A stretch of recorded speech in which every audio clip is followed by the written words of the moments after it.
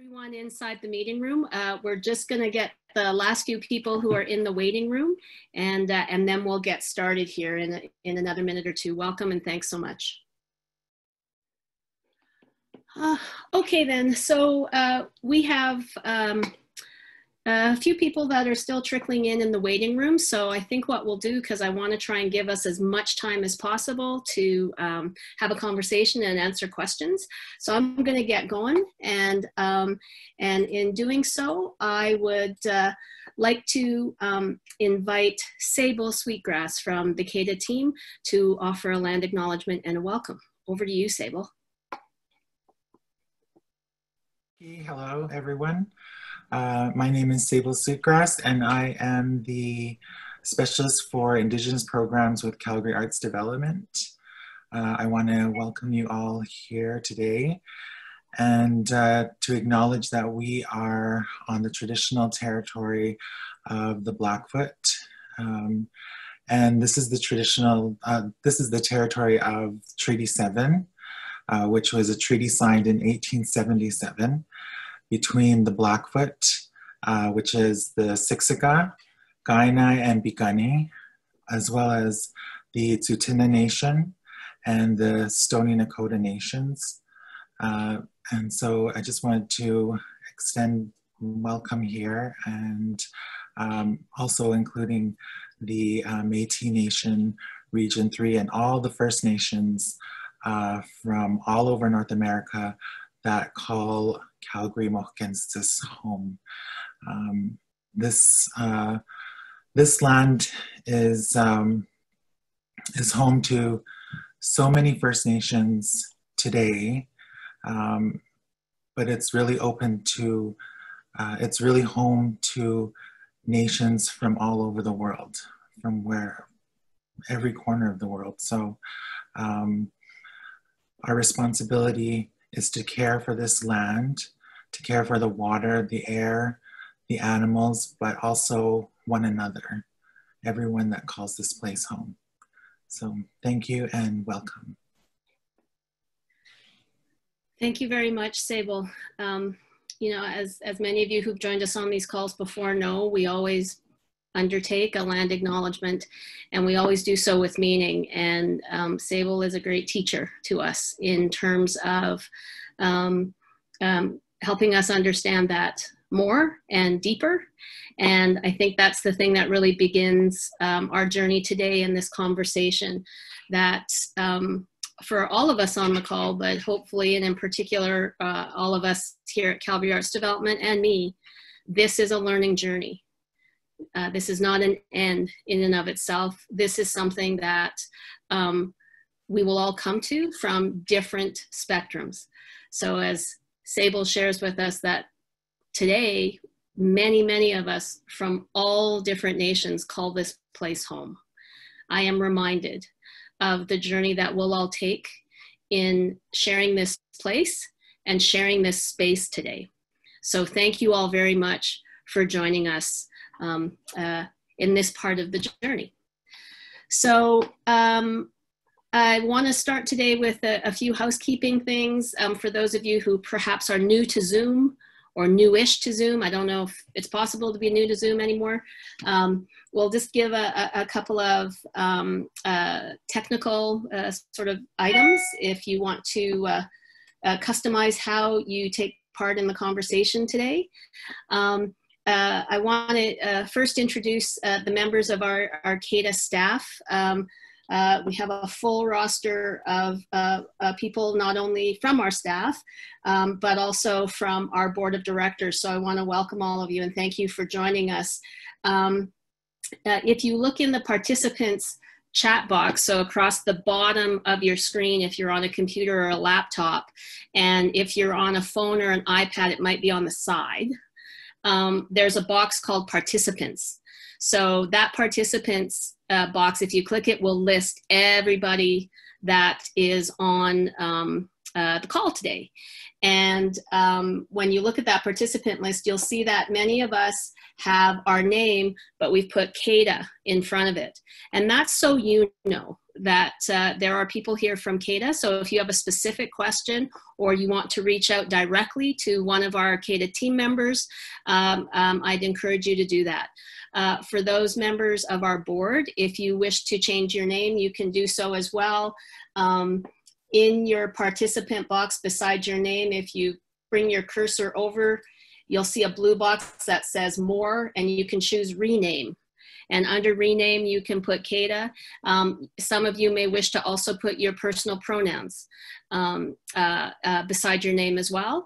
That's helpful to me as we keep track of who may wish to make a comment or bring up questions over the course of this afternoon. In the chat box, so same menu where you found participants, there's a chat box. In addition to some of the things we may say, we'll also be putting some of that content in the chat box so you can read it. So for example, wanting to let everybody know we're recording this meeting.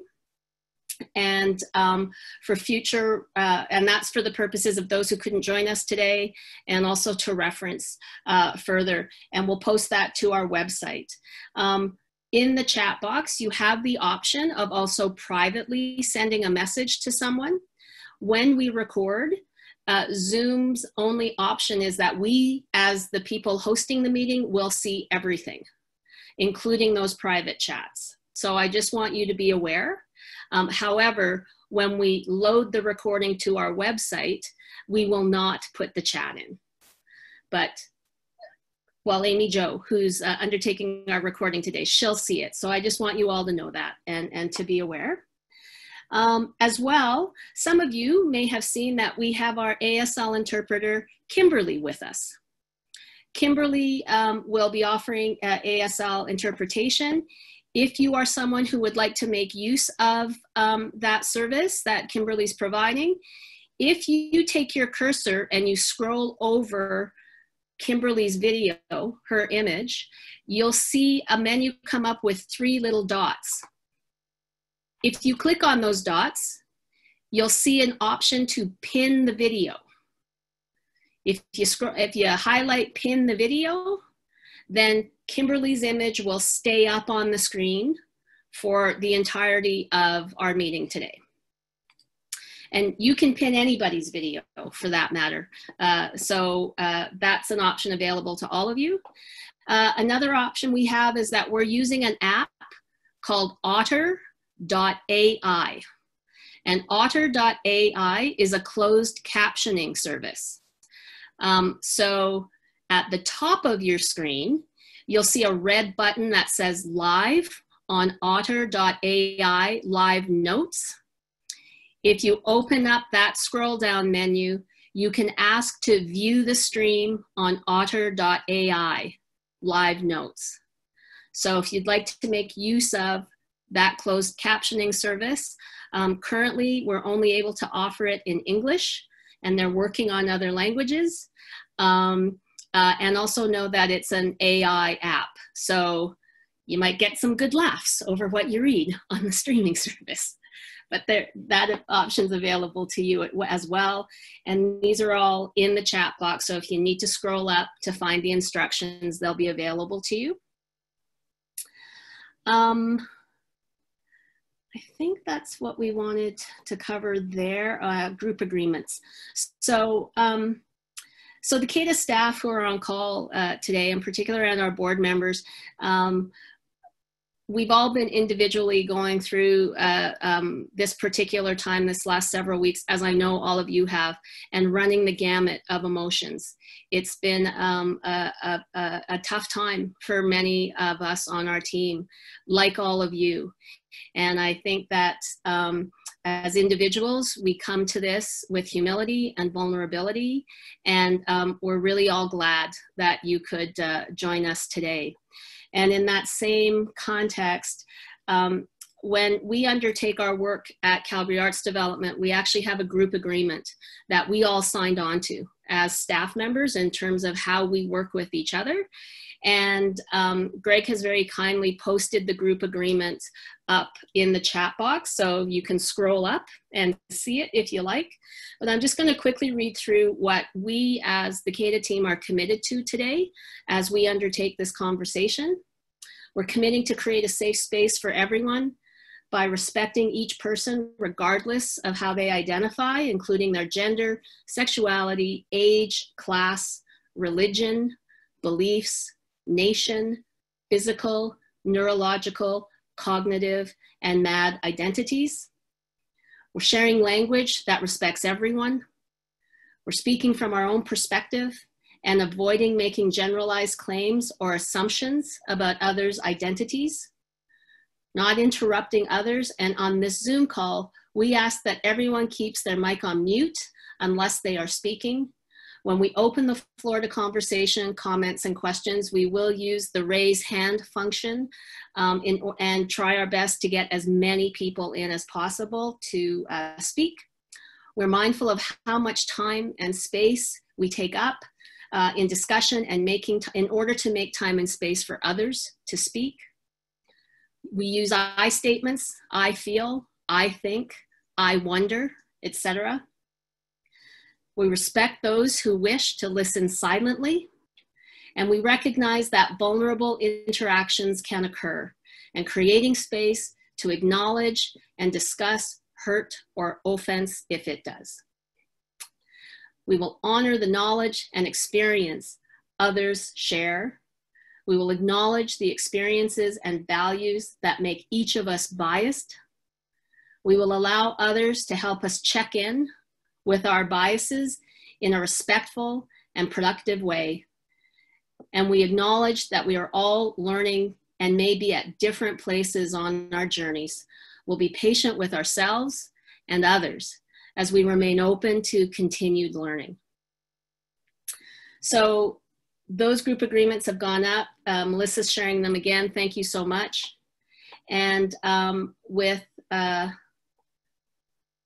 think those out of the way, I'll talk a little bit about raising your hand when we get to that part of the questions piece, which will be in a few minutes.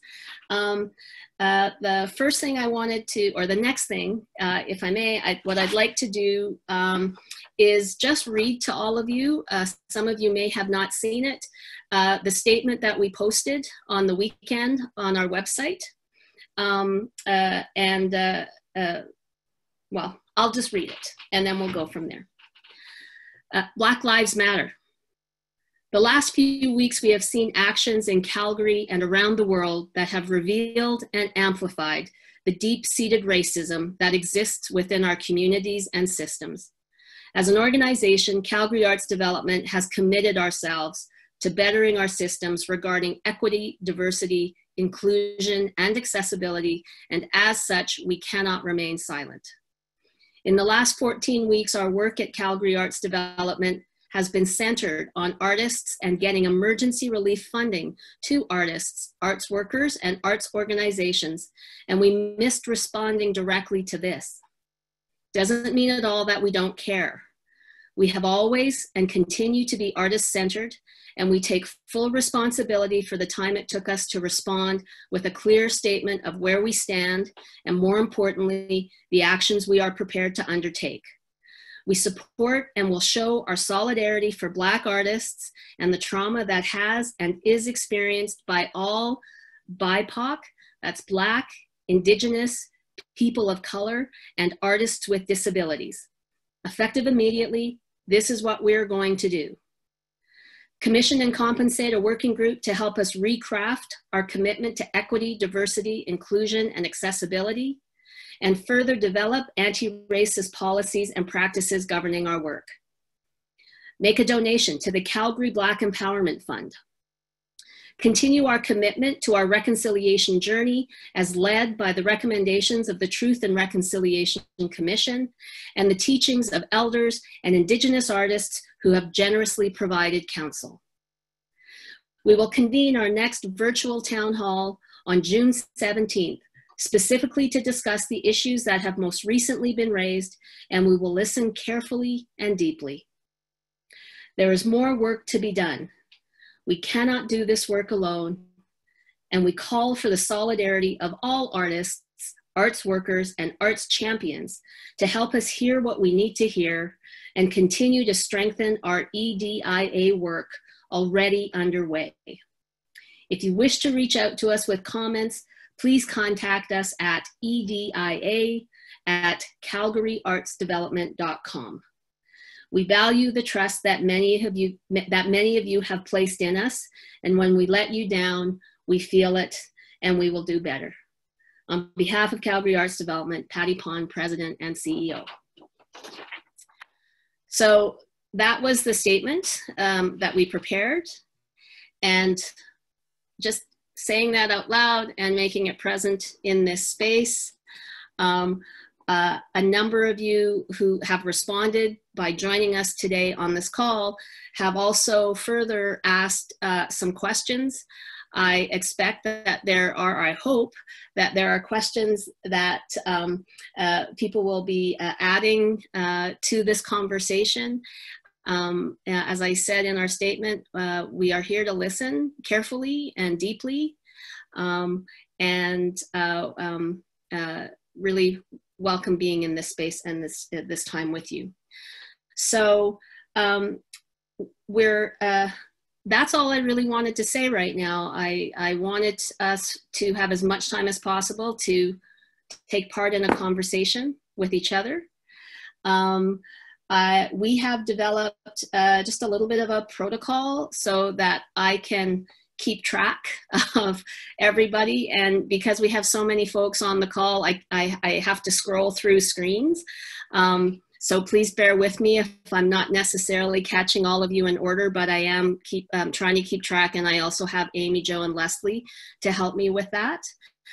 If you have a question or a comment that you'd like to make, in the chat box, is it the chat box? No, it's the participant box, where you can raise your hand. Oh, I can't see it now because I'm not on the, is it the participant box? Yes, it is the participant box. So if you look, low tech. If you open the participant box, at the bottom of your screen, there is a raise hand function. And if you raise your hand, I can see you, or I can see that little icon. Alternatively, if you've got your screen on and you just do this, hopefully between the CADA team, one of us will see you, and they'll bring that to my attention. As well, when I call upon you, we will unmute you, and you control your camera. So it is up to you, it's your choice as to whether or not you wish to be on screen. And that goes for any time during this call. If you want to be off screen, off your camera or not, that's entirely up to you, and we respect the choice that you make in that regard. The other way you can get to, I'm just reading my messages here, thank you, is if you do Alt-U, that also raises your hand. Okay, so I'm just scanning through, wow, 7 screens, that's awesome. I'm gonna start answering a couple of questions that were sent in to us earlier, and maybe get the conversation started that way. And then again, as maybe thoughts or comments arise, I'd invite you to just let me know or raise your hand and that kind of stuff. So thanks very much. So some of the first questions that we've received, they're in no particular order beyond the order that they came in. Just scrolling down to find them here. One of the questions that we received with respect to the statement was, what is the process that we are going to undertake to put together the working group that we reference in the statement? Currently, we don't have a plan for that because we haven't had a chance to ask and work with our communities. So what we know is that we have crafted a commitment and a statement to equity, diversity, inclusion, and access. And we're seeking the insight and the foresight and assistance with crafting that statement, because we want our statement to mean something to the very communities that we were created to serve. And so you can't do that inside a bubble. So in the days to come, we'll be working with our communities to determine an appropriate process. I know that some of you on this call, as well as others, have indicated and demonstrated a desire and a willingness to be on that working group. Thank you very much for that. We've noted that. And as we determine a process, we'll be sure to share that as broadly as we can. And in particular, with communities that we may not currently have a relationship with, or we may not currently know. So we may call upon, well, not may, I will call upon those of you who maybe are connected to those communities to please be sure that they're aware of that process once we're developing it. We don't want to just assume that the way we've always done it is the way that we should be continuing to put those processes and those groups together. So that is something that we've learned and we've listened and heard. So we're not going to make those assumptions now. In terms of the next question I have, this is I'm making a quote because I didn't want to be paraphrasing anybody's questions. So the specific quote I have is, "One issue that I would like to bring to attention in the discussion, if suitable, is the use of the sentence, 'people of color,' that I heard frequently. This phrase or sentence is used commonly in our society, but for me, this is a kind of racism, since we should refer to people just like that, people.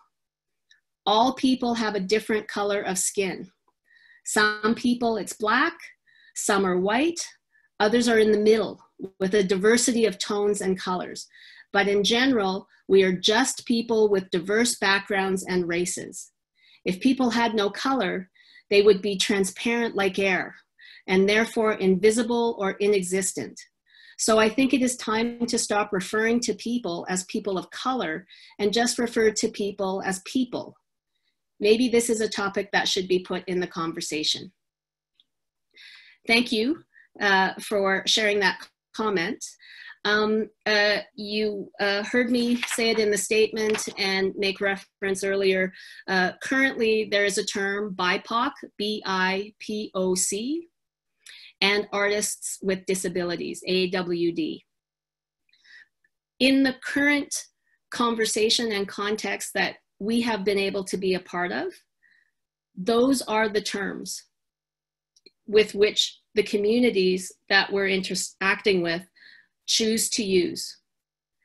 Language is fluid, it's always changing, and we will change our language as well, as guided by the communities at large who are choosing to be referred to in that manner.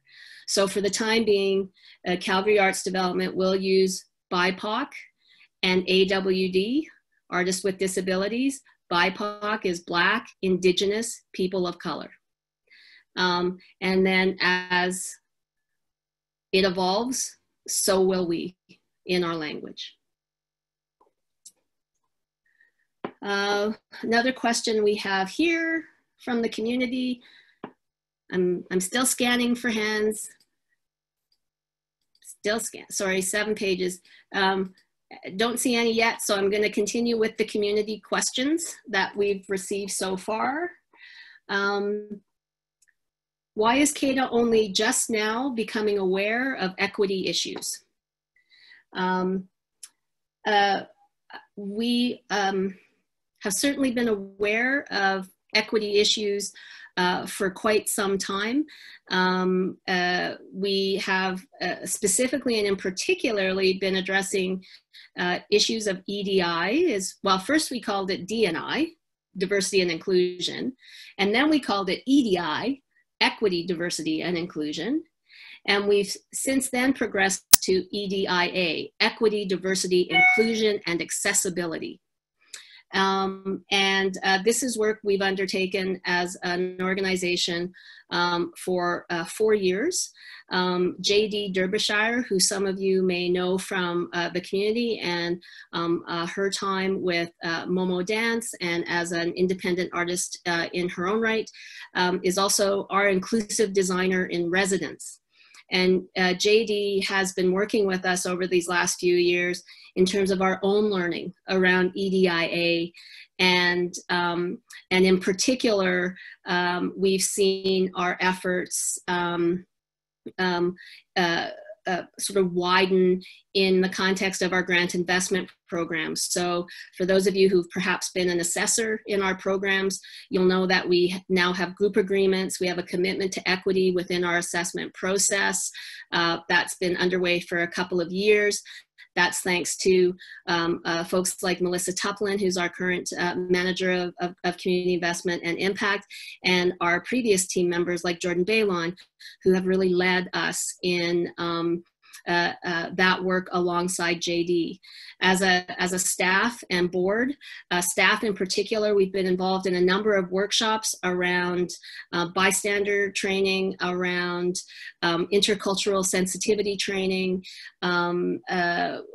learning more work around emergent strategies. Some of our team have been working on work groups around me and white supremacy. And there have been a number of efforts underway. Sort of tied to this question, and it came in separately, was also a question around where is our work concerning murdered and missing Indigenous women and girls, and where is that in our work? And I will say that through our EDIA work, while it's not been specifically with regard to that issue, we have been guided by the recommendations of the Truth and Reconciliation Commission, and have done quite a bit of work in our own reconciliation journey. You will all, or you may be aware, we have the Original Peoples Investment Program specifically intended for FNMI communities, First Nations, Métis, Inuit communities. And so we have tried to implement our learnings as they've come along through these programs. And because over 80% of our budget is through the grant investment programs, that was the first place for us to try and ensure we were reducing and removing as many barriers as we could, knowing we still have work to do. So that's what I'll say there. Just going through other questions. How are the influencing organizations and committees that are representing the culture and arts in our community bringing the awareness of diverse culture and beliefs? I can speak to how CADA's doing it, but I don't want to speak for other institutions or organizations. And I know that some of you, many of you are on the call. So this might be a place where I hope we can create the conditions where you can maybe speak to that and ask questions. You know, getting this perfect isn't something we strive for. Always we strive to be better. Always we strive to ensure that everyone has a place in the circle. And that we're all, for those of us in the circle, that we're clear what that role is and where that place is within the circle. So from CADA's perspective, all of the things I've said earlier, we'll continue to do our own training and workshopping and professional development. Our board is now undertaking a more formal approach to this. And I know that Chima Nkemdarum is on the call with us. And Chima, I'd certainly invite you to make any comments if you're able to. I'm just kind of checking to see if I saw him on the call earlier and he is here. Chima, do you want to speak to anything from a board perspective in this regard? Mute. There you go. Can you hear me? Yep. Okay, fantastic. Hi, everybody. my name's Chima. I'm a member of the CADA board, and also been a long time volunteer in the arts here in Calgary. I sit on the board of Alberta Theatre Projects, Arts Commons as well, and been also a big attendee of the arts. I have no artistic ability, so I just go and enjoy the work of other people.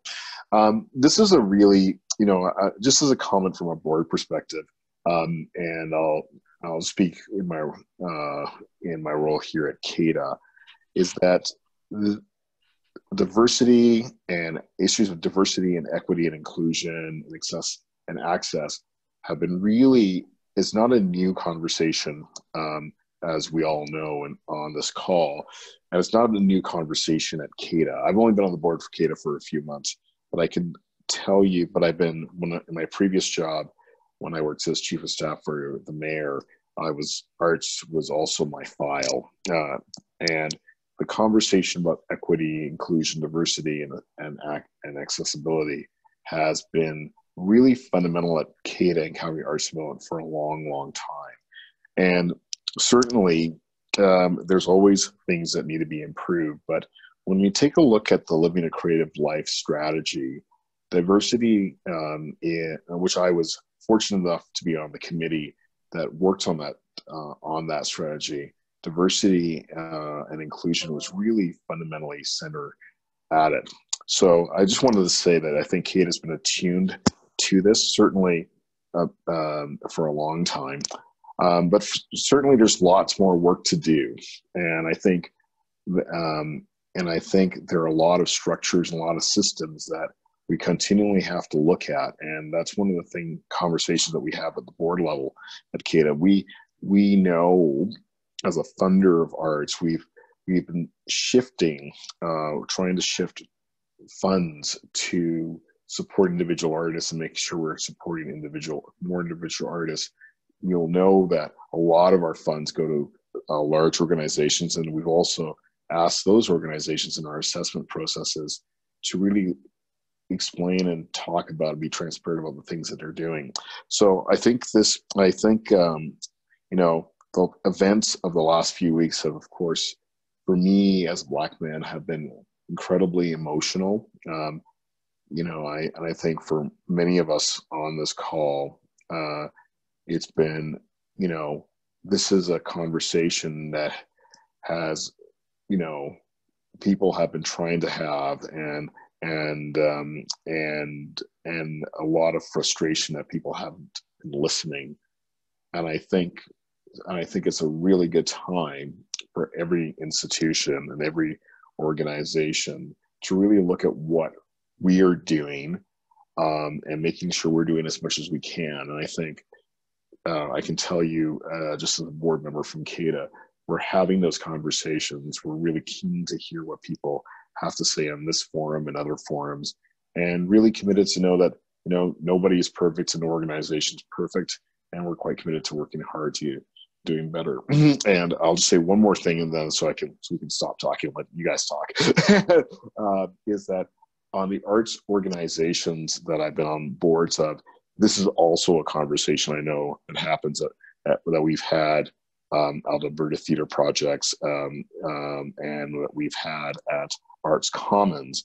And I want to tell you that one of the biggest things that we've done in those two other organizations, and also here at CADA, is making sure we've hired leadership at the top that actually understands these issues. And so, both at ATP, the leadership of Darcy Evans and Alex Sarianet, our new leader at Arts Commons, both have a really good, solid commitment to these issues. And I think we should be really proud that we have those kind of leaders in our community who are willing to listen and do more. So that's all I wanted to say, but happy to answer any questions as they come up. Thanks so much, Chima. And again, welcoming any questions. I'm scrolling, I'm looking through. Any of you who know me know I can fill up an hour. You really sure you want that? You sure? You sure you want me talking? Because I'd love to hear from all of you.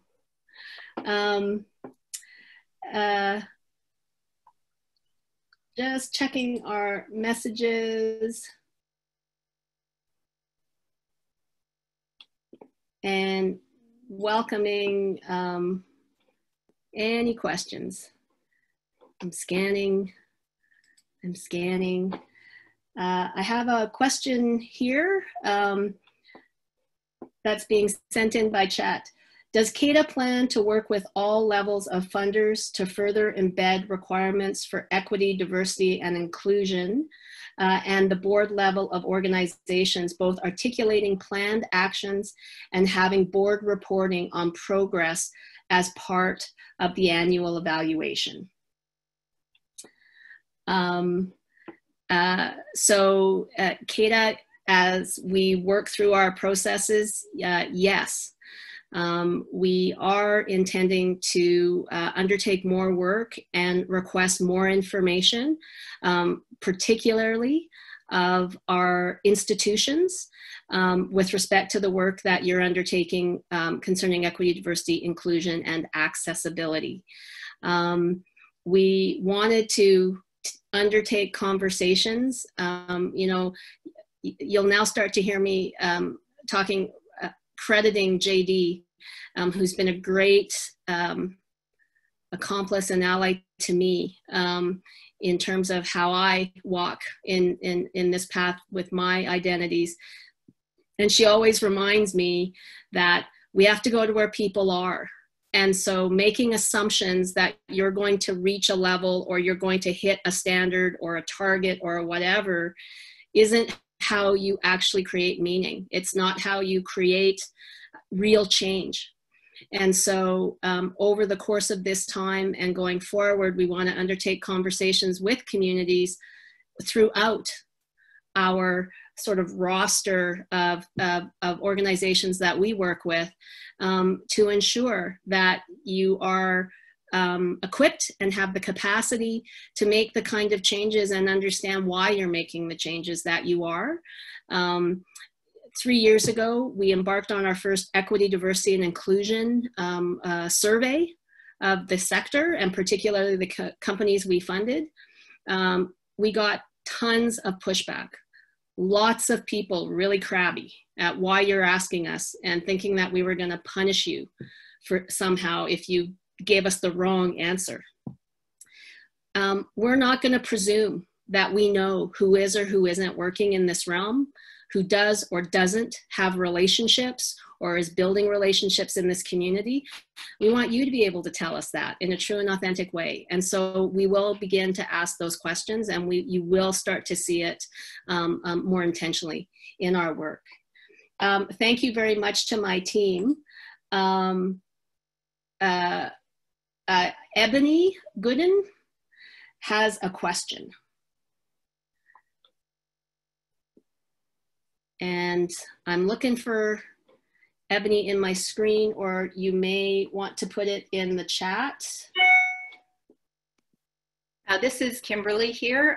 Ebony, I think, is going to sign her question. So I just need to pin her video really quickly. Okay. Thank you.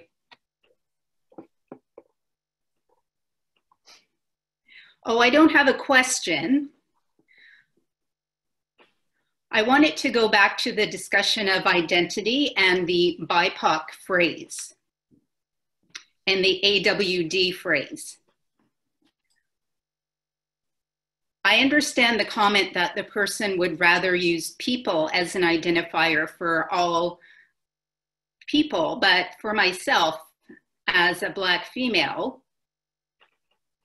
that is a strong part of my identity. I'm Black, deaf, and female. And there's a story behind that. It's part of my experience in life, my history, my culture, my language, how I moved through this world. So identifying those specifics is important. And just a second, I'm just waiting for Landon here, who's also in the chat, just making sure that he can see me as well. So getting back to that question, I think it should be up to the individual. Hang on a second. Now I have to go back to the interpreter. Hang on one second. Have to find the interpreter. Okay, I'm sorry. It's really complex. Sorry, I was just seeing the captions and watching the interpreter. Okay, so let me go back. So with the BIPOC and the AWD, and just simply terming people as people, I don't agree with that at all. It's up to the individual how they identify themselves, how they prefer to be identified. And for me, I identify as a Black, deaf female. There's a whole history, culture, and language attached to those identities. And without that, I feel that my identity is not complete. There are barriers and discrimination on how I've moved through this world. So I think that it's really important that we value how people choose to identify themselves and not remove those labels as was requested.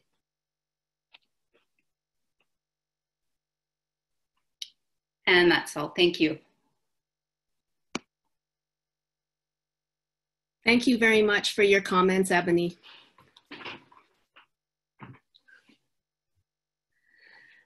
We have some questions now coming up in the chat box, so I'm going to go through those.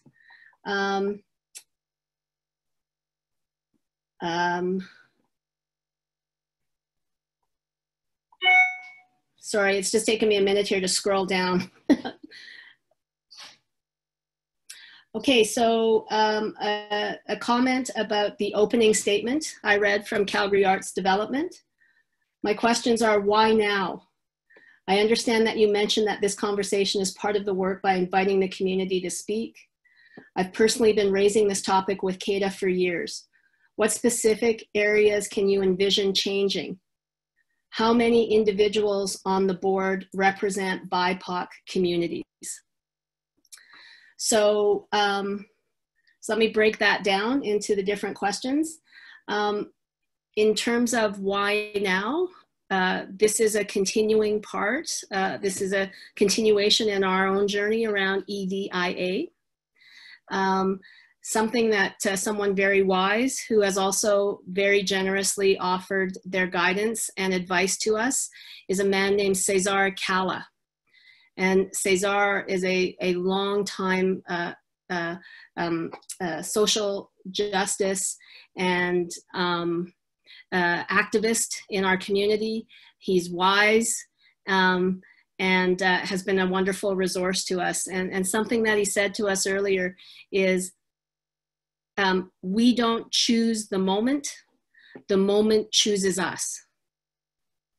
So, and in the moment choosing us, it gives us the opportunity to speak and to start something. And so this is the start of this next part of our journey. I understand that you mentioned this by working by me to speak. We have attempted to have other forums where individuals may speak on a variety of issues, not only what we're talking about today. Citizen Artist YYC is one avenue where individuals are welcome to be a part of that call. It doesn't necessarily include CADA, although we have artists on our team who participate.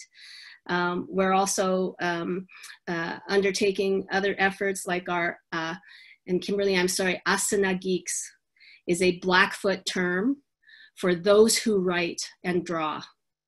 And it is a term that was gifted to us by an elder Sakokato.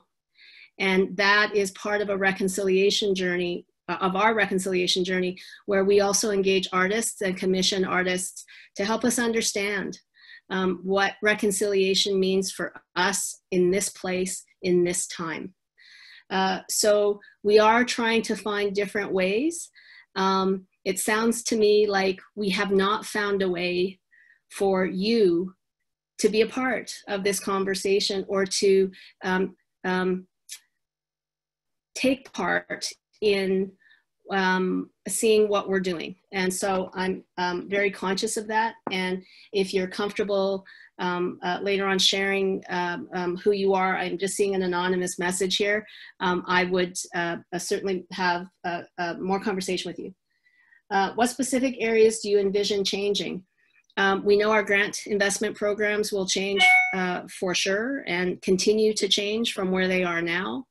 In our own work, it is related to our hiring practices, which we have started to evolve and shape over the last couple of years. It is in our board recruitment. You have a question here about how many individuals on the board represent BIPOC communities. With regard to our board contingent, we currently have 11, 1, 2, 3, sorry, I'm having to go through in my head, 4 out of 12 are 5, I'm sorry, 5 out of 12 would be BIPOC and AWD. Out of a total contingent of 12 going forward. And then we also have an even split between men and women.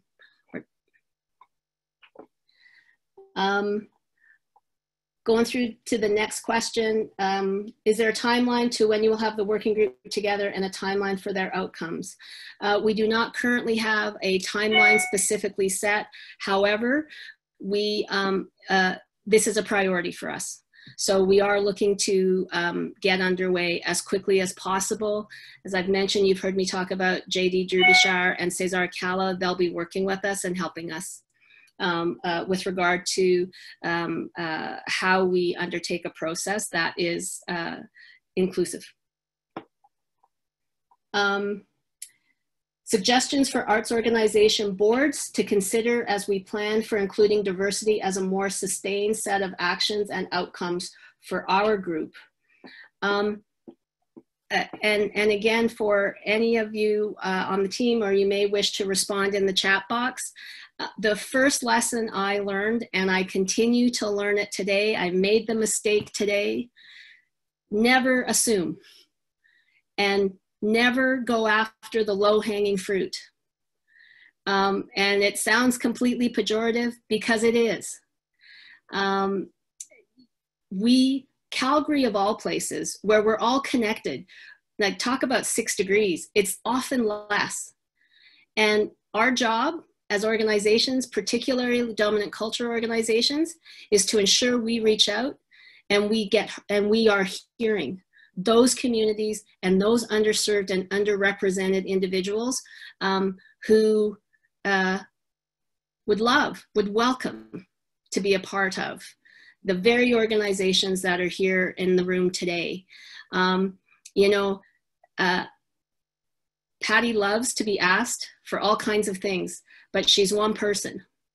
And I made exactly the same mistake today when I was talking about who to have join some other efforts. And I instantly went to the first 3 people I can think of, who are the first 3 people that we all think of. And so it's more work on your part. Look at your distribution lists. Who's missing? It's going to be pretty obvious pretty quickly. That's the first step. And then I hope that CADA can be a facilitator, a connector, a bridge to these kinds of questions. We want to work with other city organizations and service organizations like Propellus. They've been working quite some time, that's formerly the Volunteer Center of Calgary, who are trying to also encourage BIPOC and people with disabilities to think about their role as volunteers. And so there are many who are thinking this, but the real challenge, don't make those assumptions, don't go after the low-hanging fruit, and be step out, get out of your comfort zone and try and ask. And you'll be astonished at how welcoming and how inviting those kinds of inquiries will be.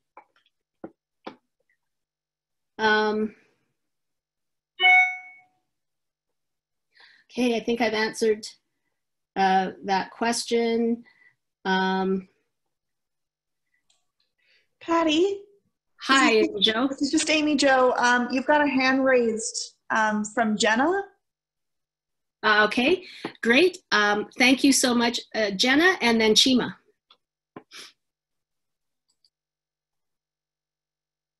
I actually wanted to make the comment, and if Chima feels free to comment on this, he can. But when I look across the artistic like ecosystem, especially in the arts and in theater, I don't see like BIPOC people at the helm, like especially like the people at the top, like executive directors or artistic directors. And I think that is a conversation that we need to start having, because it's fine that like artists are advocating for themselves and that CADA is trying to have like diversity and like inclusion conversations, but nothing is going to change if like at the top we don't see ourselves represented. And like if the people of power are always making the decisions to hire, to like get those people in those positions that like determine our programming, determining what stories get told, determining what artists get hired, like who gets to be on stages, who gets to be into the major like theater companies. I want to open up the conversation, like a frank conversation about how do we address this problem? Thank you, Jenna. Chima, do you want to address this question? Sure. And then lead into your comments? Yeah, I think it's a great question. I think it's a big issue. I mean, I will tell you that I think recruitment for boards needs to be done very, very deliberately. And that conversation, so anyone who's on a board on this call, have this conversation with your board, because it is critical. I mean, one of the things I'm really proud of at ATP is that we have a board that actually looks like Calgary, with people of color and gender equality on it, and that's been done deliberately. And it's been done reaching out not for the usual suspects. So I think that's the first thing. I think the other thing is that those boards also have to ask the question about, are we getting diverse pools of candidates for the top jobs in the arts sector? And if you're not, go back and, and on one of the boards I've been on where we did some searches, we went to our search firm and said, look harder. We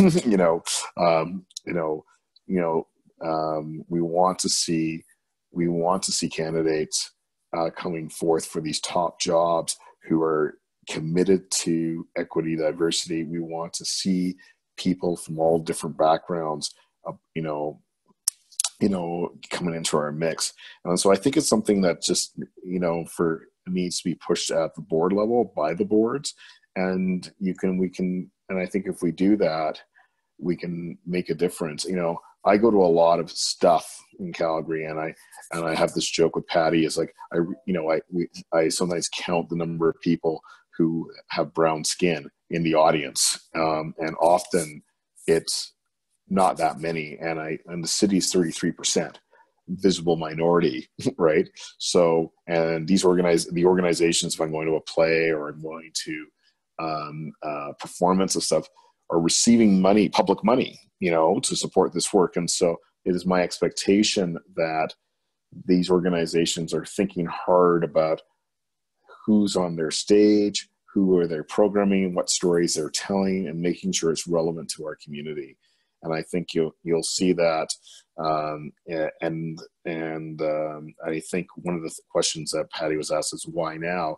I think why not now? I mean, the conversation, like suddenly you're having, you know, this George Floyd's murder has sparked a conversation amongst non-racialized people that I have not seen before, and I think it's now the opportunity when people are like thinking about what they can do to be anti-racist and to provide opportunities for other people. Now's the right time. Thank you very much, Chima. We have Pamela and Jacqueline. Pamela Zhang and Jacqueline Aquinas. Hi, everyone. Greetings. So I'm gonna come from my body first as an artist and a dancer, where like I have a lot of deep frustration raging inside of me, and I'm trying to find a way to constructively bring forward my questions and concerns. One of them is that in response to, I believe it was Susan speaking about board members, asking about wanting to see boards members who are BIPOC, is that there is without leadership that is BIPOC, we lack trust, and I think there's a missing piece of having trust. And in order to garner the support of folks to volunteer to be on those boards, because most BIPOC folks are spread so thin, trying to do work in their communities, trying to endlessly attend events so that they are present in white spaces so we are not forgotten. So that is one thing. There's a lot of labor to it, and we need to like outright acknowledge that boards aren't supposed to be paid. They can't be paid. But like, it's like, how are we going to address this? By having leadership and staff that are BIPOC. And also like, we need to, I'm going to say the elephant in the room is like, we have institutions that are operating with white supremacist culture, and that is just everywhere. And we need to find out, and perhaps CADA can have a meaningful role in this, to ensure that this is being really addressed. As Jax had mentioned somewhere in the chat, like we need policies put in place. A lot of organizations don't have HR policies, don't have other things put in place that are ensuring that if BIPOC folks, arts professionals are working with them, that they are safe and have a way to report discrimination. And that's not okay anymore. It was never okay. And another thing is, just because we're short on time, I'm going to share something that Jenna shared with me and gave consent to ask, which is like, how are we prioritizing funding the members of our community who are most hurting? Because again, it's like there's disproportionate support for individuals like in institutions, and the individuals who are being actually like on the ground and relying on CERB. So that's really clear the way that white supremacist culture exists for us in our community. Less question, more statement. Feel free to answer. Thank you very much, Pamela. As Pamela mentioned, we're very close to 5 o'clock, and I want to be mindful of the time. That said, I want to, Jacqueline, you indicated that you had your hand raised, so I want to be sure that you can share your comments. So for those of you who might have to leave at 5 o'clock, thank you very much. But if you can stay on, and we'll continue with Jacqueline and talk about next steps. There are many, many more questions here than our time has allocated today. However, I want us to continue this conversation, and I want to answer every single question that's been asked of us in a forum like this as one way for us to engage with communities. So we'll commit to another time. But before we go there, Jacqueline, can I invite you to ask your question or make your comment? And when you come on and start to speak, can you please be sure to introduce yourself so that our guests who are using ASL know who you are? Yes, thank you, Patty, and thanks, Pam, for that great question. My name is Jacqueline Aquinas. I'm with the Anti-Racist Organizational Change Project through CommunityWise, and I'm also an artist here in Calgary, and I'm on the board as well. And speaking to what Pam was also mentioning as well with other people around accountability, in the Black Lives Matter statement of solidarity, it says, and that you want to further develop anti-racist policies and practices governing our work. But what type of public-facing commitments to accountability from the recommendations from AROC are you willing to put out there? Because I know from the trainings that I've done with Felicie Lettner from AROC, sorry, my throat's really dry, there are recommendations after the 6-hour trainings. I wasn't there for the CADA one last year, but I'm wondering how, like after the trainings, what do you do with those recommendations, and how does that change the culture within the organization from the inside out? Because it is organizational change that changes culture and shifts how funders respond to requests and create RFPs for the communities, and pretty much dictate how artists will respond to what you put out there for what is defining equity.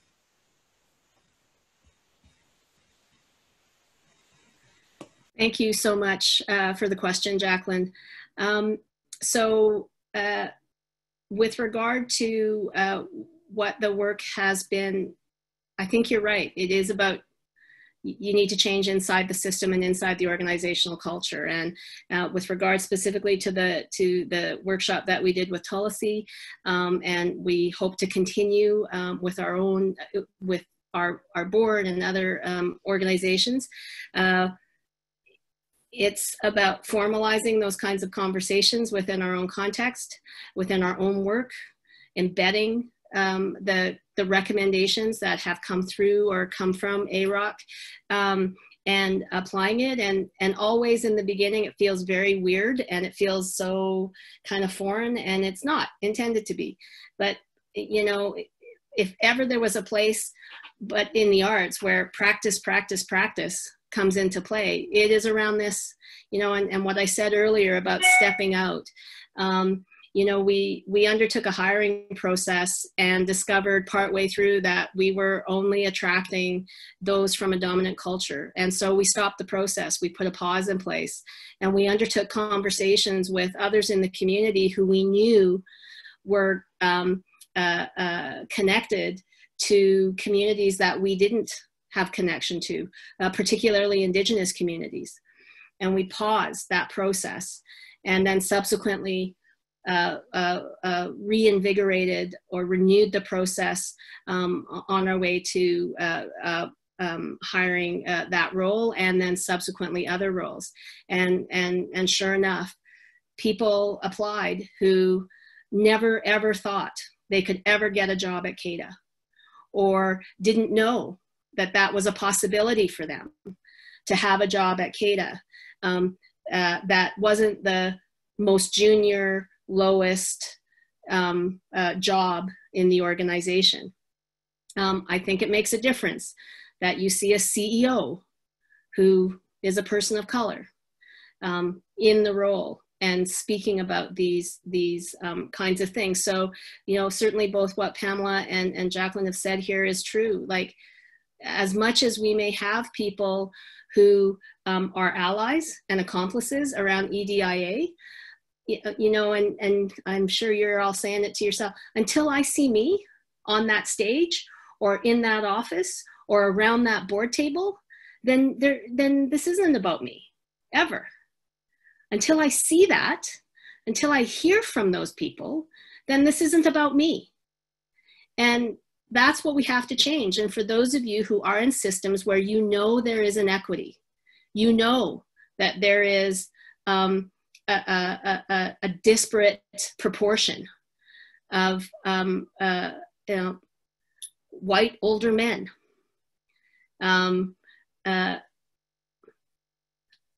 You have to embrace that and understand that in your organization and understand why in your organization. And until you actively seek out others from other communities, this isn't going to work. So that's what you're hearing from this CEO in this organization, knowing that this organization still has work to do. I think in that respect, we are at 5:06. And again, I see all kinds of questions here. One thing I will commit to you is we are documenting these questions. Members of the team have been sending me all kinds of notes and questions that have been coming up in the chat. As I said earlier, we are recording this chat, so we will send it out, we will post it to our website, minus the private chat questions, but we will track all of those questions. And as a team, July 2nd, which is a Thursday, we are going to reconvene for a town hall again. And continue to go through the questions that people have here. There may be new questions and new faces that take part in that call. And we are calling upon JD and Cesar to work with us in how we might design a more inclusive process and format for July 2nd and whatever subsequent future conversations we want to have, that the community wishes to have with us. So if July 2nd we don't get through all the questions, then we'll schedule another one. And then we'll do another one after that, and we'll keep doing it until everybody's questions get answered. In the meantime, we will be working forward with regard to the working group, so please stay tuned as we work our way through how that group will form. And there was one other thing, and it just went out of my head, so I'm kind of pausing, I'm kind of delaying while I try to remember what it is. I'll think of it. But we want to always continue this conversation. I'm just doing a quick scan of the chat and my teammates here. If there's anything that I missed, I'm looking in my notes to make sure. I feel like I missed something here, but it's feeling like I got it. Is it possible to leave this room open for people to continue to chat with each other? Amy Jo, can you help me with that one? Yes, I can. I just have to figure out how to make it so you guys can unmute yourselves and continue this conversation kind of self-driven. So give me a few minutes, please. And Jenna's saying she thinks we can unmute himself. Terrence is raising a hand in the video. So for those of you who are able to stay on and want to continue the conversation, do you want me to stay in the call and continue to be a part of this conversation? Because I will. I can. And it's totally fine if you say no. I got a yes. Okay, so I will stay in on the call. And continue to have these conversations. And again, I'd invite all of you. I think that if I stay on the call, I can unmute people if we need to unmute people. And also, I would really welcome, not me talking, but you. Like, I would really like to know what you want CADA to hear. And have it be a lot less of me kind of doing the talking. I can try, do my best to try and keep track of hands. And as you can see, I'm not super good at it, but I will try. But I'd rather hear from you, if that's okay. I'm just going to interject with some tech stuff. You should be able to unmute yourselves now. I hope. Can somebody test? Yeah, that works. Yeah. Okay. Hello. Hello. And if anybody still wants to join in, you still need to register, just because we don't want to get any Zoom bombers in here. So if somebody is asking to get a link in, just get them to register on that website that you registered on, and I will be approving them as they come in as I've been going. So hopefully that helps you guys out a little bit more technically. Okay, Amy Jo, thank you so much. So if I can, well, not if I can, I will. So I will formally end the proceedings of the town hall so that those of you who have to go can go. Please again accept my sincere thank you for joining us today in what is the beginning of this leg of the journey. I'm just checking in with Kimberly.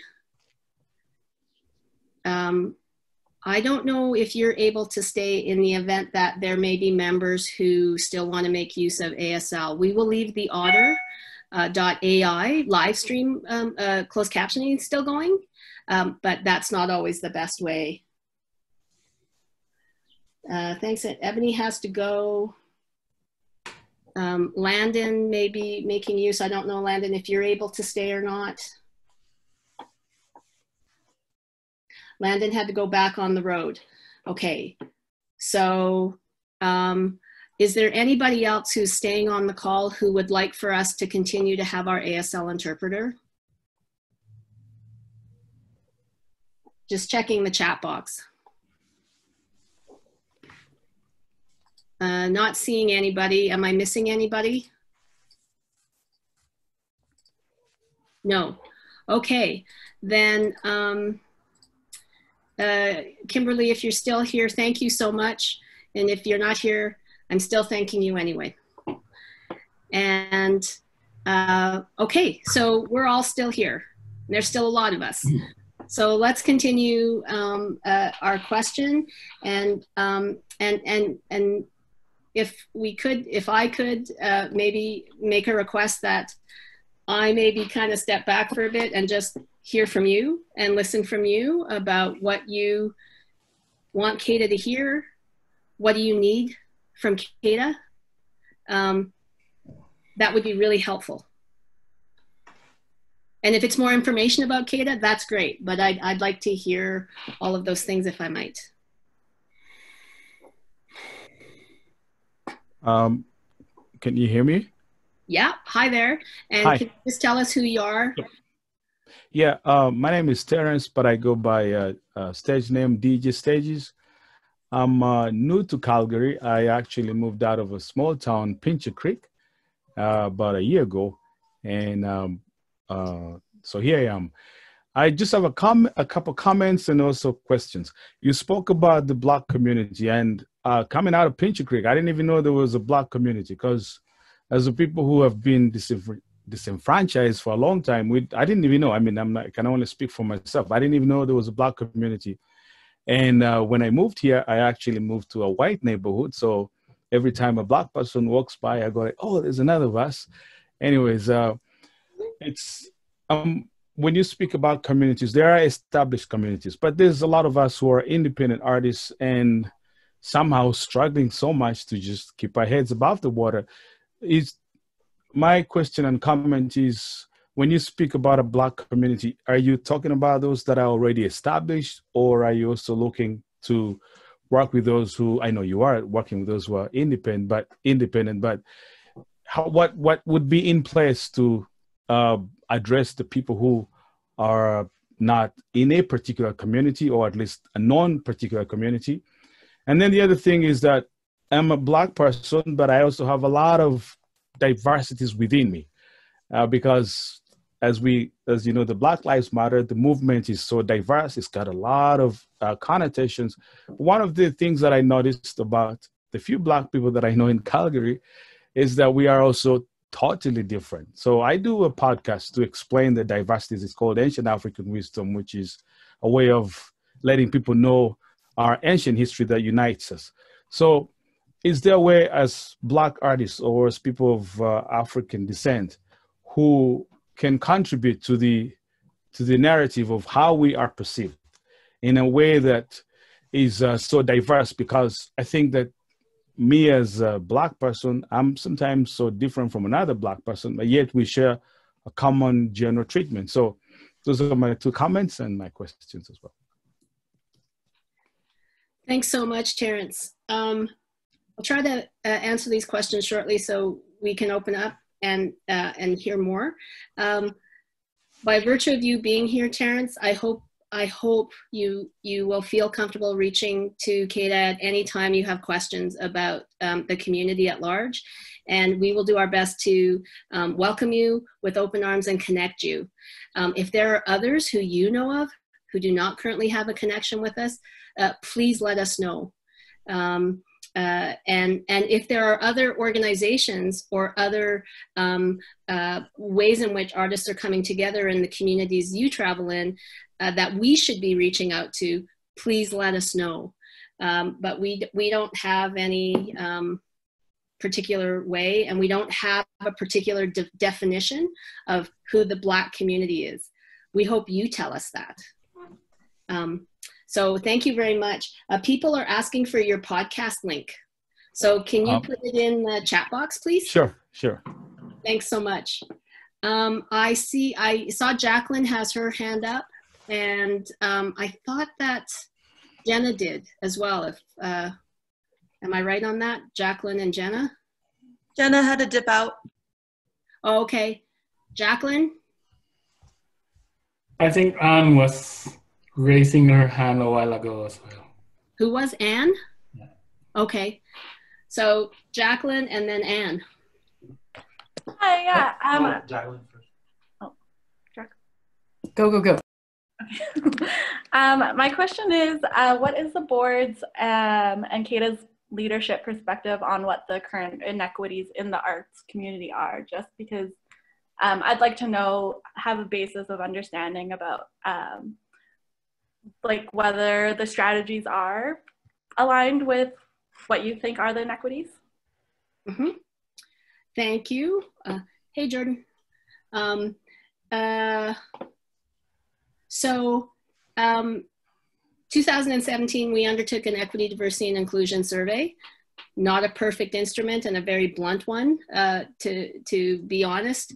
But that was the beginning of us trying to get some sense or some kind of a baseline of where the community that we were particularly working with, and the obvious example is granting to, fell. The art sector, so I'm just reading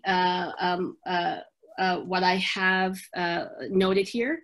The art sector is less ethnically diverse than the population of Calgary. The representation of visible minorities is 15% in the sector, which is less than half of the representation of visible minorities in Calgary. And I can send this to you, or I can put it in the chat box if that's helpful.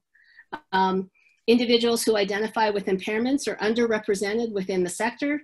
Individuals identifying as deaf or hard of hearing with a disability and or with a mental illness show lower rates of representation compared to local or national statistics.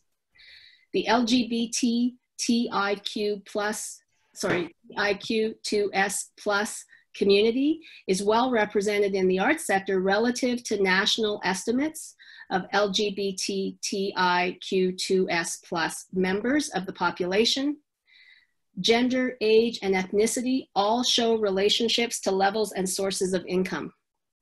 Significant differences in income are present between transgender, gender fluid, gender nonconforming, and female respondents compared to male identified respondents. Visible minorities report lower levels of income, less income from arts work, and more likelihood of their arts earning coming from outside Calgary. Age is related to income, with older respondents reporting higher income and more national or international income than those who are just beginning their careers. So that was the starting point for us in terms of our work on the Equity, Diversity, and Inclusion Survey in 2017. Included within that as well, we had asked that respondents also send the survey out to their volunteers, and that included board and non-board volunteers. And again, we saw a deep inequity with regard to the comparison to the representation in Calgary or the makeup of Calgary. So we also know that at a board level, there is an inequity of representation happening there. And then I don't think we asked this question specifically, but we know that anecdotally, if you were to look at the leadership in organizations across the sector, there is an inequity. There is not a representation equivalent to Calgary. And I'm using that as one measure. It doesn't have to be the only measure, but I think particularly as we're working with institutions who may find themselves in this situation, you need to start somewhere and ask yourself something about relative to X, how are we as Y?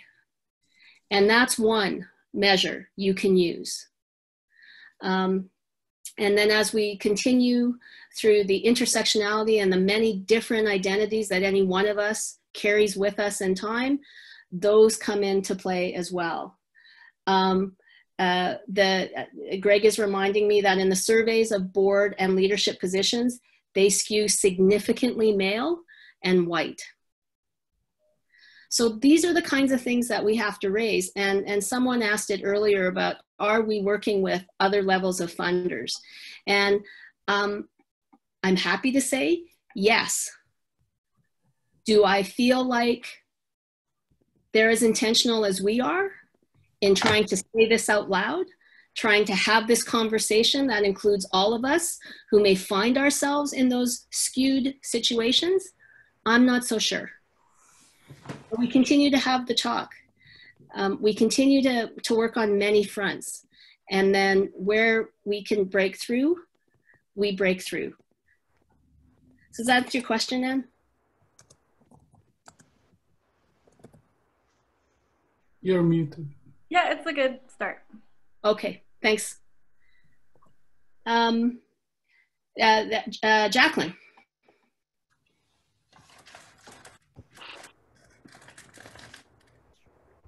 Thanks for that question, and I'm just wondering, when was the last time that the strat plan and the mission statement and values were revisited to speak to the training or recommendations to, like, from AROC? Because if we're starting with the solidarity statement, like, to launch into this new vision of a future that's going to shift the culture, it has to start from the values that CADA is going to share and dictate any programming, any reflection in communications and hiring. And I'm just wondering if that's going to be shifted in the near future, because we all understand organizational change. And I'm seeing here, I'm just going to say one more thing here, because I'm also seeing in some of these chat notes and comments from people that there still is a resistance in understanding that systemic racism is a thing, and that white supremacy is actually a thing. Because I was also in talks with Mark Neufeld yesterday with the CPS, the chief, who was still on the fence about white supremacy being actually equivalent to racism. So I don't know if there's also, not just internally, is that going to be examined, but also in capacity building, because we can go through an entire grade K to 12 education in Calgary and not ever talk about white supremacy. And I don't know, it's not the responsibility of CADA, but I mean, if you're giving money to people who don't understand what you stand for, it might be a challenge in buy-in from the community. Mm-hmm. Thanks, Jacqueline, for the question. When you see me looking the other way, it's because my notes are that way and I'm just typing so that I can remember things. And Teresa Whoop, I see your hand is up as well. In terms of revisiting our strategy, so we have a 4-year strategy. Every year we come up with a work plan, so every year we re-review that strategy. With regard to the values and principles that we have, there are 3 that we don't currently have listed in the strategy that supersede everything that we do. And my hope is that with the working group, as we put our statement, our commitment to equity, diversity, inclusion, and accessibility, those 3 principles will be featured in that. One size fits one, not about us without us, perpetuating virtuous cycles, not vicious cycles. And so those 3 working principles, while we haven't published them and we intend to, they are present in how we make decisions and how we undertake our work. As you said yourself, Jacqueline, the conversation that you had with Mark Neufeld yesterday is exactly the conversations that I often have with other leaders in the community. And we keep having those conversations. I appreciate you saying it's not that all CADA has to do this or that it's our responsibility. I think, however, as we learn more and as we increase our understanding, it does have to become our responsibility. We can't learn all of this and then not do anything with it and not try to institute that very change that you're speaking to. I think that as we continue to review our strategic and working plans, that all of this comes into play. One change that we've made with our board of directors, for example, our board meetings used to be Patty's CEO report. She would talk about the EDIA stuff. Well, EDIA will now have its own agenda item for all of our board meetings going forward, right after our, starting with the meeting after our AGM on June 23rd. So again, formalizing and embedding these practices into our own work and our own practices is one way that we can show how we're trying to change our own way in which we work. So it's the walk piece, right? And not just talk the talk. Does that answer your question, Jacqueline? Yeah, we got work to do. And I would welcome your continued advice.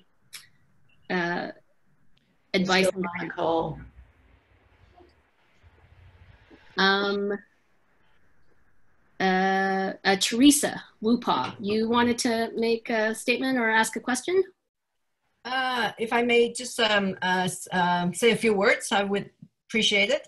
Thank you. I'm hearing, I think today's conversation mostly from people who are ready for a higher level of work in this area.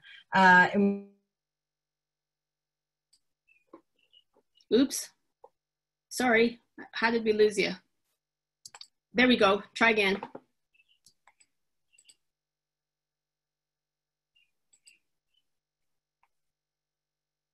Did that work? Okay, is it okay now? There we go, sorry. Okay, thank you. So I'd just like to say that I applaud the work of CADA and also the leadership that CADA have been taking.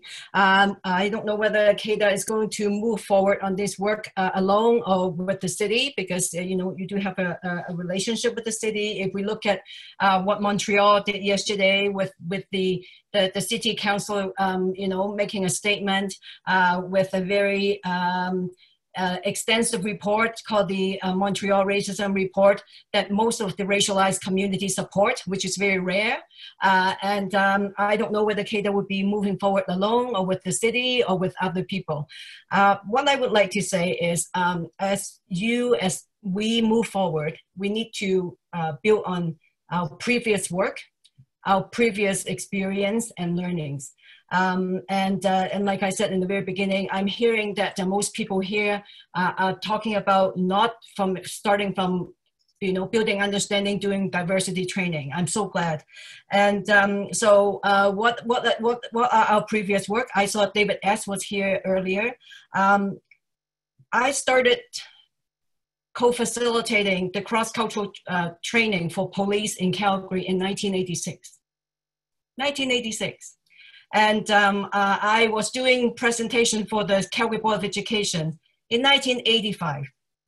And I was part of the United Way, multicultural, we dropped anti-racism, organizational change process, 1991. The Calgary Health Region did the barrier analysis, 1993. Calgary had our social experiment of the Diversity Calgary Leadership Council, 2000. And that was with everybody, police, school board, United Way, the city of Calgary, the province. Sustainable Calgary report, every time they report, underrepresentation of racialized Canadians, Calgarians. We have a fair Calgary policy.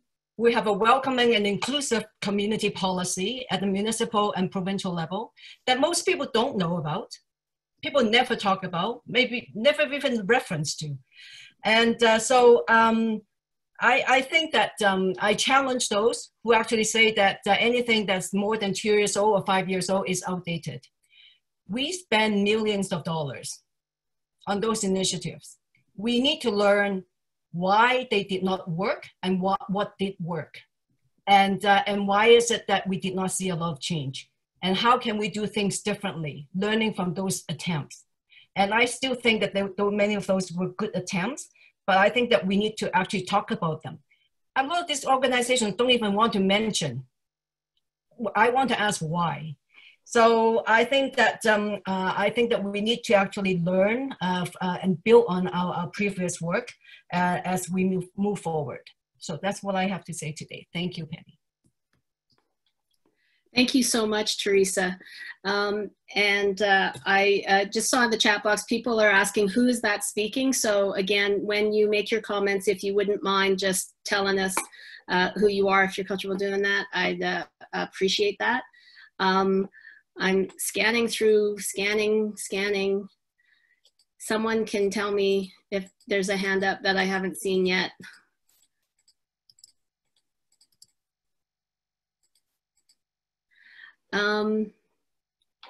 Have I missed anybody in the chat so far? I'm looking up the chat. I'm wondering if Kata could share the ways it is formalizing and embedding EDIA into its own practices,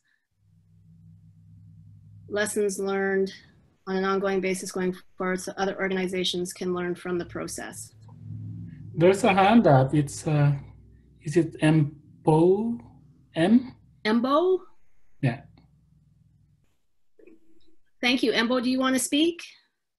And am I pronouncing hi there.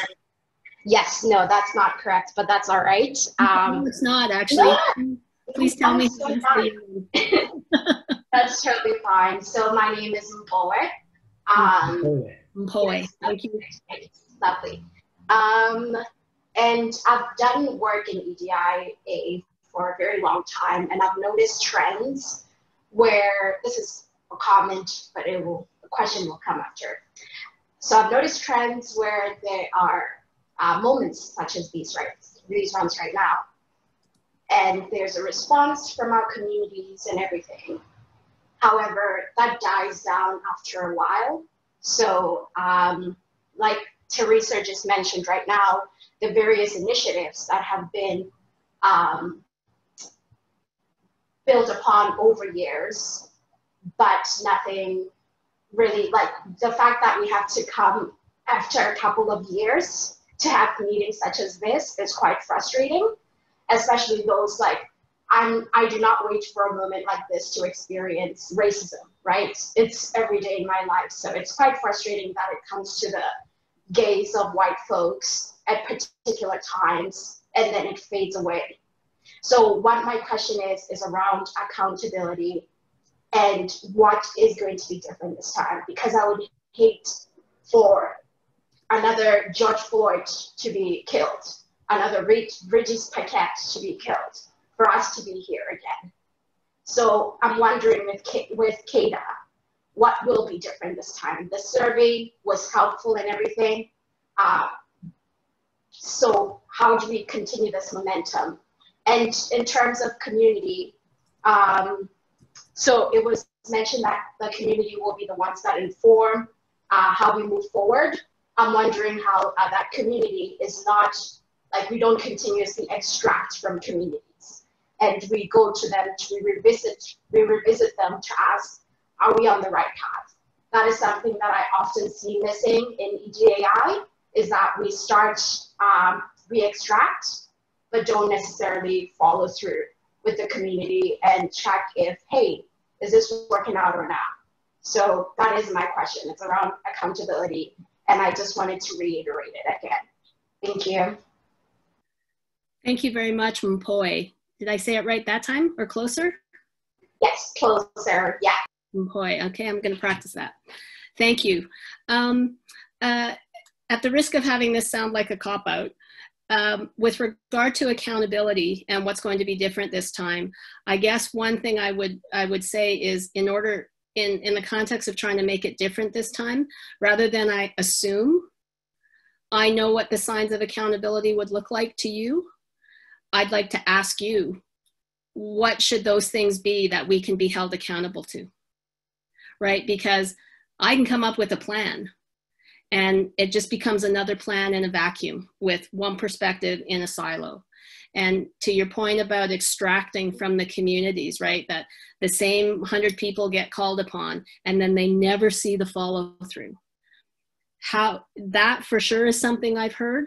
And so we need to be sure that we always come back to those communities we've called upon, and make sure they know what we're doing, how we're progressing or regressing, as the case may be.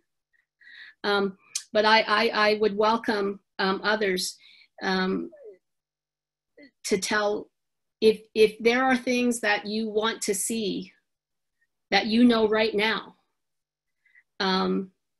I would welcome that. You know, I'm hearing for sure a change in the makeup of who we fund and how we grant. I'm hearing certainly our board makeup and our staff contingent to continue to be representative of our communities that we are here to serve. What else? There's in the chat here from Jacqueline to publish the recommendations from AROC and commit to them with a timeline. Okay. Thanks, Jacqueline.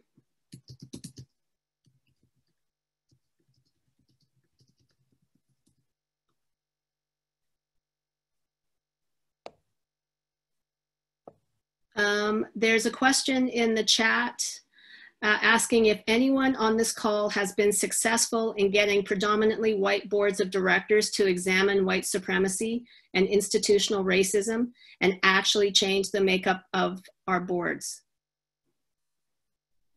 And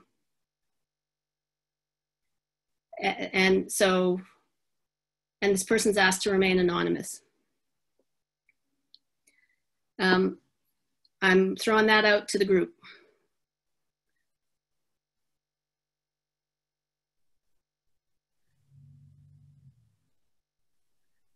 That's a pretty deafening silence, hey? Next board call, I'd recommend having only like a major requirement, either lived experience of equity seeking, like being an equity seeking person, whether it's a AWD or as a BIPOC person, and also doing the work, had like a person who has been doing the work in anti-racism, in equity, in EDI, and not just diversity inclusion, because I find that rather harmful. If you've seen the COCO from Montreal, excellent standard of anti-racism. If you've seen that problem woman of color, just diagram, if you just Google that right now, COCO, I'm just gonna put that in there, COCO, problem woman of color, where you have one racialized, either Black or Indigenous person in an organization who has to drag an organization towards equity or speak to any of their lenses. And then they get burned out because it's always a push against a system that is not made safe for them. So start fresh. Wipe your boards clean so that you have everybody speaking the same shared language around equity, around anti-racism. And everybody understands what you're up against, because this system isn't going to change without tearing it down first. Like literally, you can't rebuild the system with the master's tools. It has to be wiped clean so that you can start with people who speak this, like who understand this and see that the people who are seeking equity are not just looking for diversity, are not just looking for a wedge to open up for them to fit into. It has to be a place where they're safe, where everybody else is supporting them from the leadership and out to the front lines. That's my recommendation. Thank you very much. And as Jacqueline has indicated earlier, the workshops of AROC are really great. There are resources available to organizations who want to get on this path, who want to learn more. We're seeing in the chat box, Bow Valley College Diversity on Board can offer capacity. Having taken part in the anti-racism workshops of AROC, they're really great.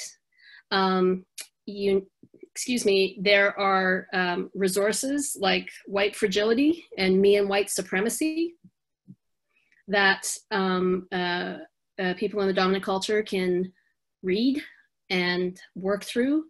This is a learning journey. And I know a question has come up from Alex, and thank you for your question. How do you address pushback when introducing diversity, inclusion, equity, and accessibility in your organizations, specifically accusations of performative diversity? It's been suggested in my organization that the best form of inclusion is not showing particularity to a particular group. This was brought up specifically in regards to pride, but I think it can be applied elsewhere. Absolutely it can. And I mean, for those of us in the BIPOC, like, let's just be real here.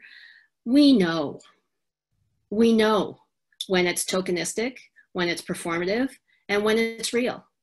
And as, you know, someone who guided us in our work here, your actions will show your leadership. Your actions will show your intention. And so, you know, I think we are living in a time, and for those of you who may be affiliated with organizations who are finding yourselves in this place of absence of representation, I don't know, someone else tell me if you're seeing the signs differently than me, but you are going to get called out. Someone is going to call you out. And that may be CADA. We are going to question and ask you. And I know that my community investment team is, you know, working very hard to find the ways for us to do that. We've been talking about this for years. And, you know, I keep describing CADA as a public steward of public dollars for the interests of the public good. And that includes all Calgarians, not some.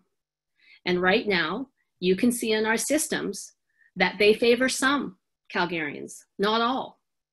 And so as a public agency, if I can't commit to that, if we can't do that, then there's something really wrong. And guess what? Here we are 2 years later, as Mpoe said, I'm still gonna practice that, 2 years to have this conversation. I've been in the gig since 2013. If anybody can have the conversation, it should be me.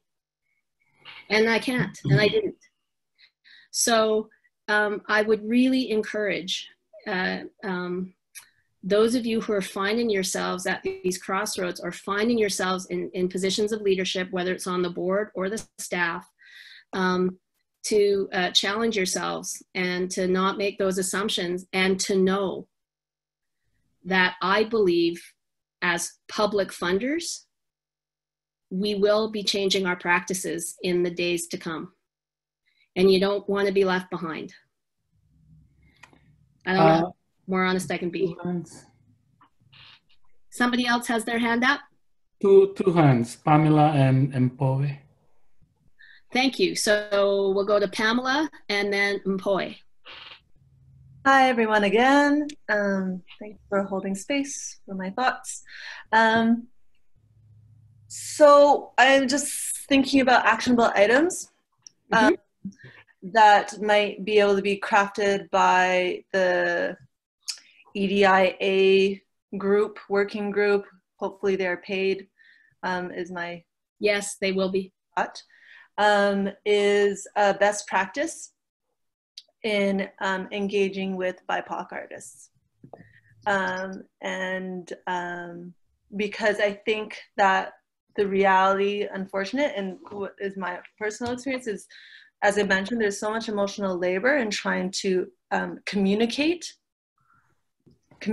what is problematic, that it's exhausting, and there should just be something be like, if you want to consult with a BIPOC artist about what is problematic, then this is a standard fee that you should be paying them to consult with. Just like, that's really kind of a dramatic thing, but I think there are possibilities to set a standard by having a living document that CADA might be able to play a role in, just kind of like an advocacy or service organization, which we don't have here. Like, we have you, which is, I also want to say that, like, as an artist here, I feel like CADA has done some really incredible work, and that it's singular in Canada, really. And so that's exceptional, and that these conversations of holding CADA account and just pushing forward is just wanting more. We all want more to do better and be resilient. And so I just want to say that.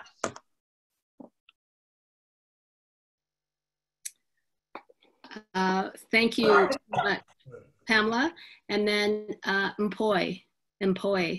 Man, I gotta work on that. I'm sorry. Did you have a comment? No, sorry. I must have raised my hand accidentally. I do not have anything to say. Oh, okay. Thank you. Thank you.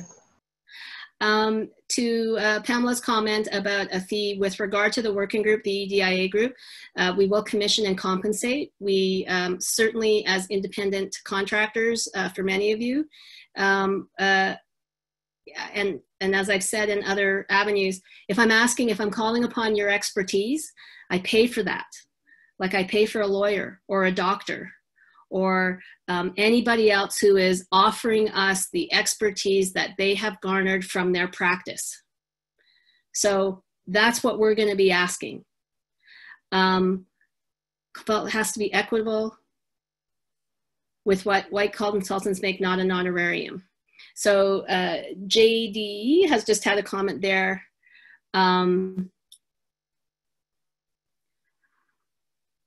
I just want to say it's not a particularly difficult thing to figure out. The consulting industry has been around forever. I'm a consultant.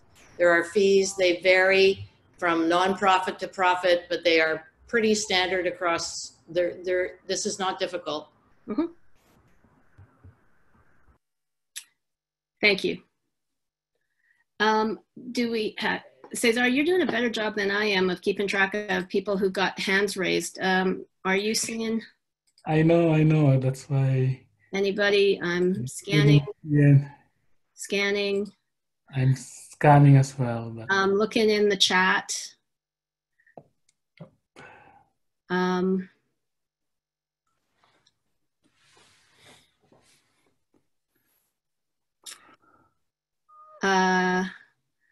do have a short comment though, if I can. Okay, thank you. I'm going back to the discussion around accountability, measurability, and change. And there are many suggestions like looking at board membership and HR and so on. It might be good to really look at what are incremental and what are transformational. Because oftentimes when people talk about what can we do, oftentimes people talk about incremental things with the assumption that if you do enough incremental stuff, they may eventually be transformational, which probably is not the case, right? So what are some of the transformational changes that we can look at? And these are not a lot, but in themselves are deep enough to transform both an organization, an institution, or a particular situation, right? So part of our thinking probably in the next little while is to zero in on the transformational stuff, right?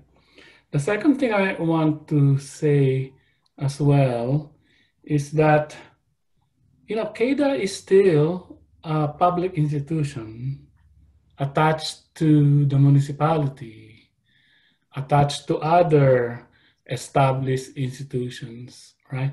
So the question is, how far can you push CADA without also transforming where CADA gets its money, where CADA gets its mandate, and where CADA gets its kind of contextual location in Calgary, right?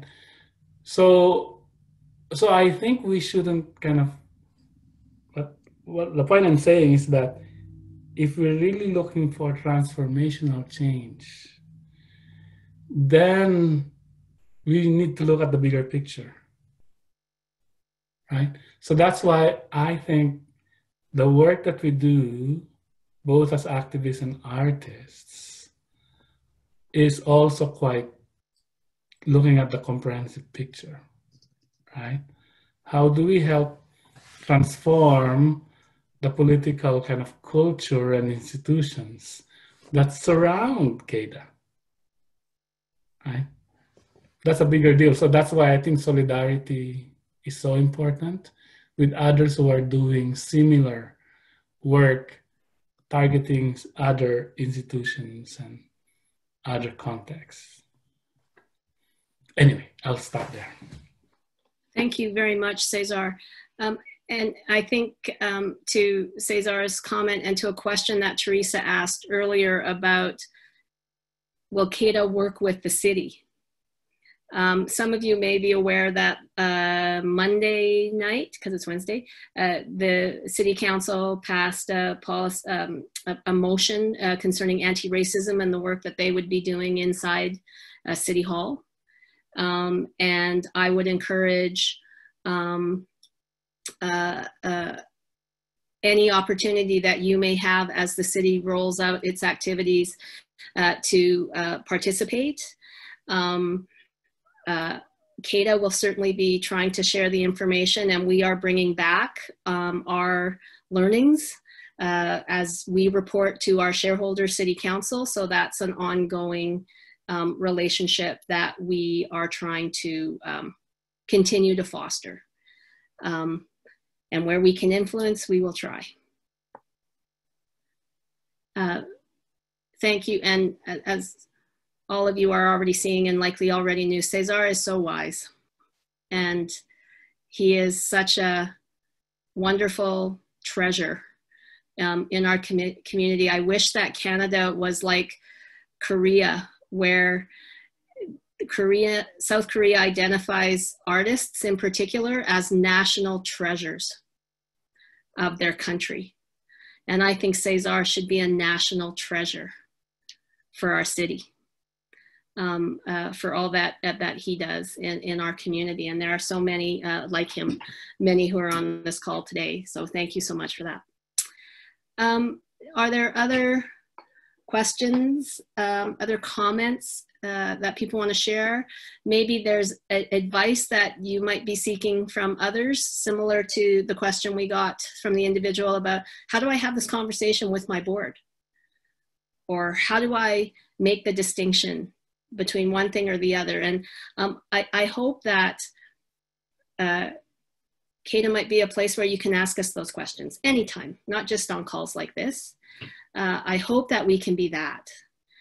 Cole, you have your hand up. Hey, everyone. Hello. Hi, Patty. Thanks. I actually just want to start by sharing just a little appreciation over the last few months. Actually, I've grown to so deeply appreciate the work of so many people, including, and is so evident in this call, Pam and Jax, for just, I'm constantly inspired by your commitment and your work. Cesar as well, particularly for the insights I've gotten into the interdependence of the communities that you work with, and JD as always. But hey, Patty, so I'm curious, as we get into evening time, I'm curious what you feel like CADA's ceilings are. Like where do you feel like you'll get pushback from this work? Because I do sincerely believe in your belief and your willingness and dedication to this work. But I also know that, you know, you have folks above you that may push back or that may respond, or folks that we know that may try to go over you to curtail some of these efforts. I know I've appreciated in our grant correspondence that you do open doors for arts organizations to be vulnerable and to talk about challenges and failures. And I'm curious from a CADA perspective where you see those challenges for yourself, what you see your limitations are, and how we as a broader coalition and community can have a part in furthering that work. Well, thank you for that question. As I said earlier, I think that by virtue of who we are as an organization, and that I am sitting in this role, in this time, in this chair, CADA has an opportunity to be that kind of organization that I think all of us are all talking about in a variety of ways. I will say that the challenges I face probably aren't big surprises to you. They are, particularly as an organization, we have a spectrum of understanding and learning when it comes to EDIA work, particularly on our board where we see turnover. We're always bringing in new people and new voices and new perspectives. And I think somebody said it earlier about, you know, getting extracted from, right? That you get tired of hearing your own voice say the same things over and over again. And what I forget is, well, it's not always the same audience, or it isn't always the same group of people that we're having these conversations about or with. So the challenges are, you know, 95% plus of our funds come from the City of Calgary, as approved by City Council, through a process that is with administration in a different department of arts and culture and civic partners and other areas, and a set of directors and a city manager and a deputy manager and a mayor. And so who all are all, and as they commented in the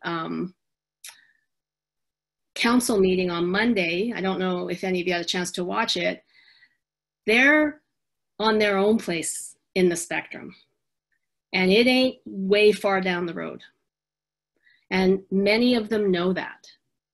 So we are working within a system that they have now acknowledged has systemic racism, has bias, and is really rooted in we have to know. And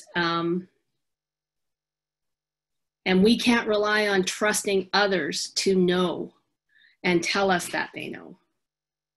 And so working within a large civic institution like that is a ceiling for us. Within our own organization, there are ceilings, there are different levels of understanding on the board in particular that we are now formalizing, and I'm really grateful to those on our board who are really working with us to expand that understanding and that knowledge. I think some of them are still on the call here. I think that within our granting, you all know You know, there are some institutions that have been receiving grants from us for over 60 years in terms of municipal funds, right? And that isn't to say that they should or shouldn't continue to receive grants, but those companies have had to undertake a variety of changes in systems all over the place and have still had the opportunity to continue to receive their operating grant over 60 years. And there are those who have been waiting 15 years, 20 years, 25 years to get on the roster because we hadn't seen increases significant enough to have those organizations come in. So I know I have systems, I have embedded expectations. I'm saying all these things in the spirit of being open and transparent.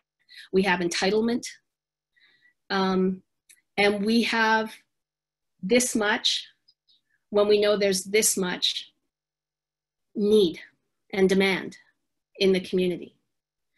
And so as much as we try to work in a spirit of abundance, I would argue, and I please someone contradict me, disagree with me, I believe by and large the sector operates in a place of scarcity. And it's been imposed on you, on us in many ways. But back to, if perpetuating a virtuous cycle is what we want to do, then I'd invite you to consider that, thinking of who we are and where we live today and what we have before us as a city. There is abundance. Granted, there's a big gap between those who have way more abundance and those who have virtually none. But as a sector, I think we have to change. There's a mindset in the sector, and we got to change that. That's where I call upon those like you, Cole, and others to help me understand, because I don't know how to do that. And CADA for sure can't do that alone. Those are the things that come off the top of my head. We're at 6:02, so I just want to do a check-in. That's 2 hours. How about we go 15 more minutes to 13 more minutes, and then we could probably all use after this conversation. Many thanks to all of you who are having to sign off. I know people have to go, so I want to make sure that we do that. Know that, again, July 2nd, we will resume our conversations, and we'll get the information out to you sooner. I appreciate all of you who had to change your days, change your plans in order to join us. I appreciate that. Does anybody else have hand up? Any comments, any closing comments you want to make? Anything you want to make sure I hear, that we hear at CADA? You can see that I've had a number of our CADA teammates still stay with us on the call, so we'll be sure to be sharing our notes with each other after today. Cole has his hand up. I'm not sure if that was the previous one, but I think he forgot to lower his hand. And Anne Flynn as well. All right. Well, let's go to Anne Flynn, and then Cole can either lower his hand or keep it up if he still has another comment. Thanks, Cole. Anne, where are you? Unmute. There we go. Hello. Let me, sorry, I was gonna try to find my camera. Oh, here we go, start video. Oh, hi everyone. Thank you so much for organizing this. I just found out about it at the last minute, and I'm really so grateful that I was able to just hear these conversations. I just think they're so important. And I just want to loop back to something that Teresa said, because as someone of her generation, clearly by the dates that she mentioned, who's done so much work, that we really reach back into the processes that have already, like she said, so many millions of dollars were invested in these processes, and she had multi-sector participation in these things. I think that, failure is such a great teacher. And so I think not to go backwards, to be able to look at what were the kinds of things that worked and what were the kinds of things that didn't work, so that we're not experimenting when people have already learned so much from those processes that we just don't need to waste our time doing that again. and that we just bring forward that work rather than not doing that work. And, you know, because I was of a generation, you know, who was fighting for the inclusion of women. So that's really where I come into, you know, the inclusion that you probably, it's hard to even remember a time, even though there's obviously still struggles, but it gets hard to remember a time when women weren't allowed to be invited to the table. In the 1970s, the American Psychological Association put out a policy statement saying you must use gender neutral language. And that was the end of the use of he as the term that stood for all of humankind. Now, people don't remember that, but when you make, like, that's the kind of transformative step I think that Cesar was talking about. That meant that anyone getting a graduate degree, anyone in undergraduate education was simply no longer able to get away with using he for representation of everyone.